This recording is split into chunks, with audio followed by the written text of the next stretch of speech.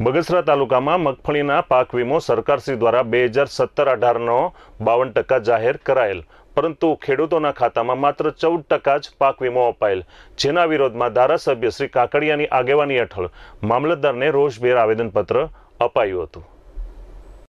અમરેલી જિલ્લાના બગસર તાલુકામાં પાક વીમો સરકાર શ્રી દ્વારા વર્ષ 2017-18નો 52% જાહેર કરાયેલો હતો, પરંતુ ખેડૂતોના ખાતામાં માત્ર 14% વીમો ચૂકવાતા ખેડૂતોમાં રોષ જોવા મળ્યો હતો।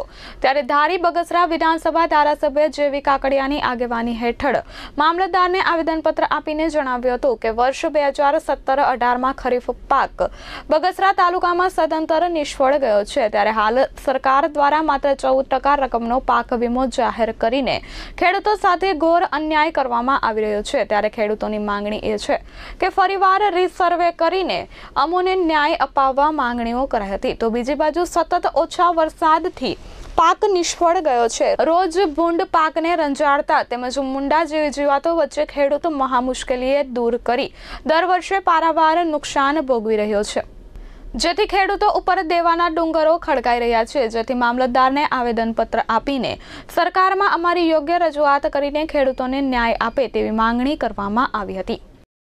આજે બગસરા તાલુકાને સરકારશ્રીએ 52% વીમો જાહેર કર્યા પછી આજે ખેડૂતોને અન્યાય કરી અને 14% વીમો આપ્યો છે। એટલા માટે આજે અમે બગસરા મુકામે પટેલવાડીમાં ખેડૂત સંમેલન બોલાવેલું અને મામલતદારશ્રીને માનનીય રાજ્યપાલશ્રીને આવેદન પહોંચાડવા માટે મામલતદારશ્રીને વિનંતી કરી છે। એમાં અમારો મેન મુદ્દા હતા કે ખેડૂતોને જે મગફળીના જે 14% વીમો મળ્યો છે, આજે હું તમને કહું જે ખેડૂતોને વીમો મળ્યો છે સરકારે 52% જાહેર કર્યા પછી પણ સરકાર ફરી જાય અને 14% વીમો જાહેર કરે અને ખેડૂતો ખૂબ એનો વિરોધ કર્યો છે।